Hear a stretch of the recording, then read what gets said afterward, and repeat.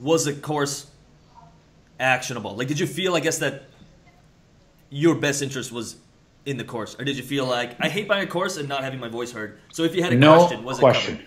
Yeah, I'm telling you, not because we're one-on-one, but I said it in the testimonial that I said.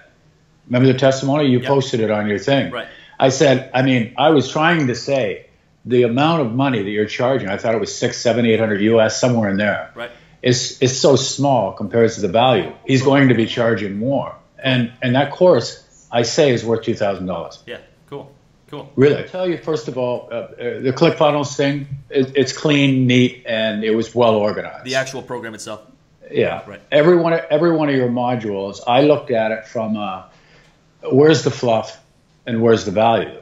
Right? What is it easy for me to understand? Because I'm judging it by everybody is more techie than me. Right. I understood it. Whether I did the actions, so you laid it out well. Cool. I mean, it's for dummies. It's really a good course for dummies.